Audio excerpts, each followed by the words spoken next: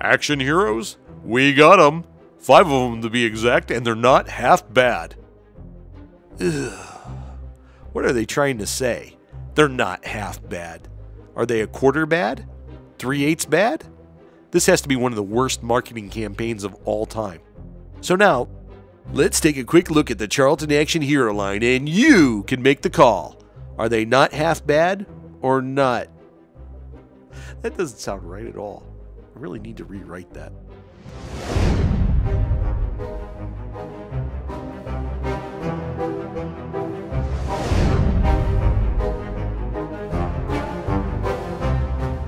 Charlton was the little comic book line that could.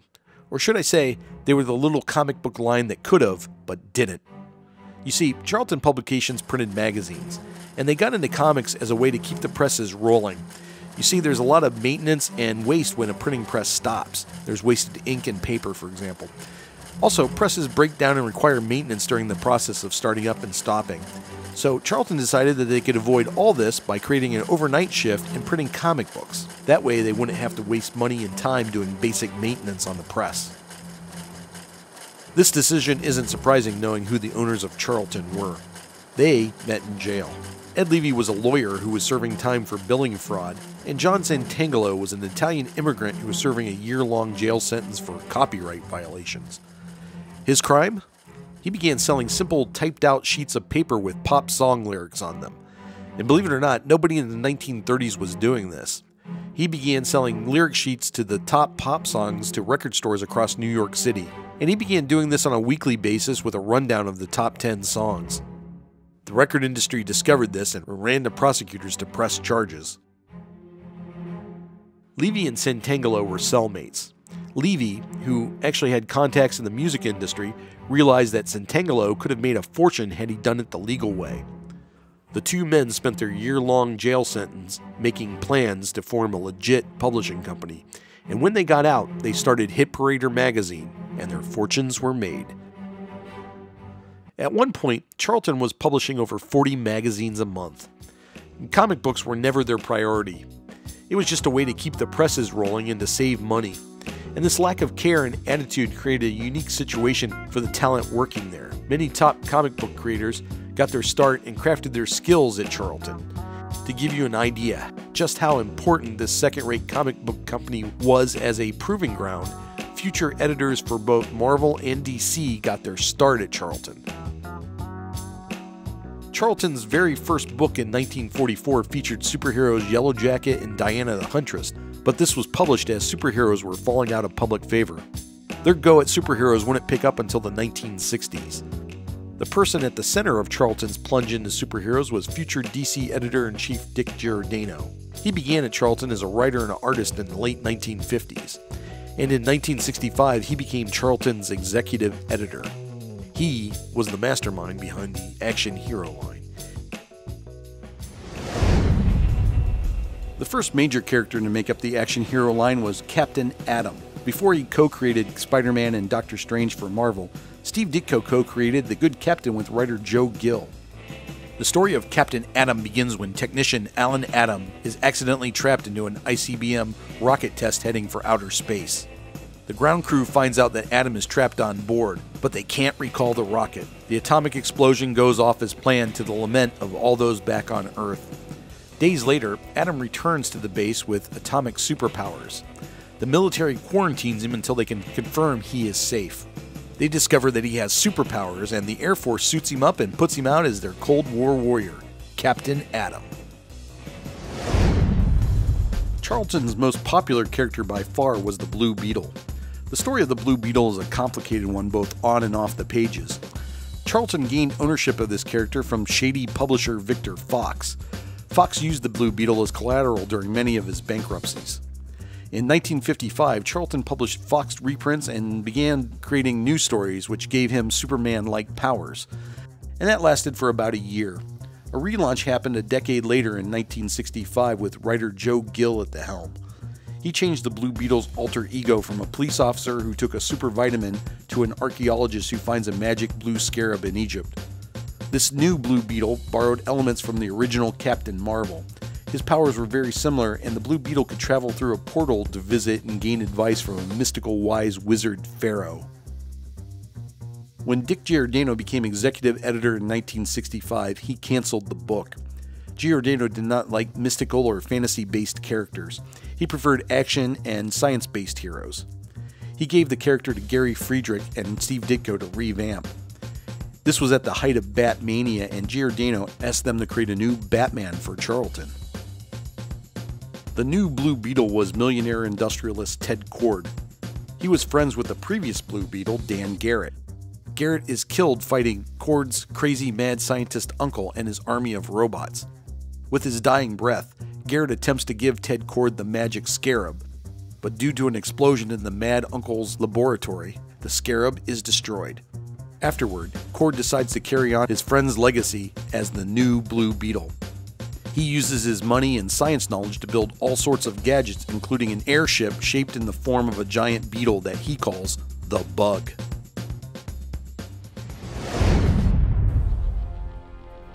The question was the creation of Steve Ditko.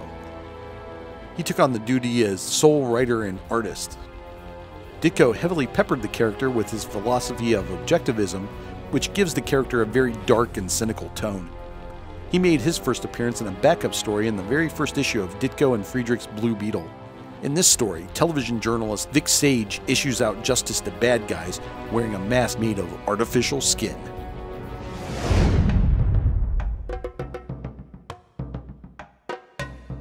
Thunderbolt was the creation of Pete Morrissey. Morrissey was a comic book creator in the 1950s. Morrissey had worked for Lev Gleason and attempted to purchase the character Daredevil after Lev Gleason quit the comic book game. But unfortunately, writer Charles Biro got in the mix and nixed the idea. Thunderbolt's red and blue costume was obviously inspired by the Golden Age Daredevil. Thunderbolt's alter ego is Peter Cannon, the orphan son of an American medical team attempting to bring modern medicine into Tibet. Cannon grows up in a Himalayan monastery where he learns the ancient secret teachings of wise men. The superhero known as the Peacemaker was actually scientist and diplomat Christopher Smith. Smith is a pacifist who is willing to use force for the cause of peace. He works out of a secret fortress called the Peace Palace.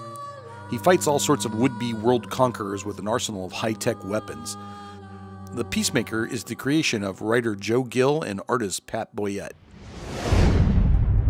One of two female characters that make up the action hero line is Nightshade. She made her first appearance in the pages of Captain Atom. She was the creation of Dave Kaler and Steve Ditko. In this story, Nightshade is the daughter of a U.S. senator and a woman from another dimension. She puts on a black suit and a black wig and goes out and fights bad guys like the Ghost. She never got her own book, but she did have a number of backup stories, and Nightshade eventually became the romantic interest of Captain Atom.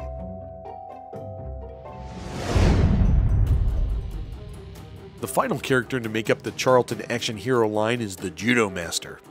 Set in World War II, the Judo Master would take on the entire Japanese army. After saving the daughter of a Pacific Island chief, Hadley Rip Jagger is taught the ancient martial art of Judo. Judo Master was a creation of Joe Gill and Frank McLaughlin. The Judo Master is teamed up with a kid sidekick named Tiger. In the Nightshade story set in the 1960s, Tiger is her martial arts instructor. Do some of these storylines and characters sound vaguely familiar? Sure they do. With the exception of the Judo Master, the Charlton characters were the models for The Watchmen, which was one of the most critically acclaimed and celebrated comic books of all time. Former Charlton editor Dick Giordano became editor-in-chief at DC Comics. And to celebrate and welcome him into the position, DC Comics decided to purchase the rights to these Charlton characters. Giordano hired writer Alan Moore to write a miniseries to kick off the Charlton characters into the DC universe. What they got instead was this amazing, spectacular script. And DC editorial loved it, but they felt it wasn't right for the Charlton characters, and they told Moore to go back and create new characters with the script. So, Captain Atom became Dr. Manhattan, Blue Beetle became the Night Owl, the Question became Rorschach, Thunderbolt became Ozymandias, and a reverse Peacemaker became the Comedian. Moore didn't like the character Nightshade, so he based his character Silk Spectre on the Golden Age superhero the Phantom Lady. And that's how the Watchmen were born. There's a number of other Charlton heroes from the mid-1960s that should not be overlooked. Sarge Steele was a super spy character with a cybernetic hand. He was Giordano's least favorite character. Charlton's only superhero team was the Sentinels, and Helio, Mentala, and the Brute were superheroes by day and horrible Greenwich Village folk singers by night. Then there was also a pre-G.I. Joe military team called the Fighting Five. One superhero who isn't considered part of the action hero line, but deserves special mention, is the Son of Vulcan. With the success of Marvel's Thor, Charlton launched their own mythology-based superhero. The Son of Vulcan was the creation of Pat Musilli and Bill Fracchio. News photographer John Mann is taking photos at an ancient temple of Jupiter. At Jupiter's altar, he asks mocking questions of the god Jupiter, and with a flash, he is magically transported to Mount Olympus. Jupiter wants to strike man down for his impudence, but the god Vulcan pleads on his behalf. Jupiter agrees to let him live. Before he returns to Earth, Vulcan makes man a magical suit of armor and weapons. The one thing that has to be mentioned and stressed about this title, the Son of Vulcan series features the very first published work by future Marvel editor-in-chief Roy Thomas and future X-Men artist Dave Cockrum. Unfortunately, the character fell under Giordano's dislike for fantasy-based heroes and canceled the title once he took over as executive editor. So that's it for the Charlton Action Hero line. Were they not half bad, or were they not half good? Has DC done a good job with these characters since they acquired them? How would you relaunch these characters? All this and more in the comments section down below. Thanks for watching.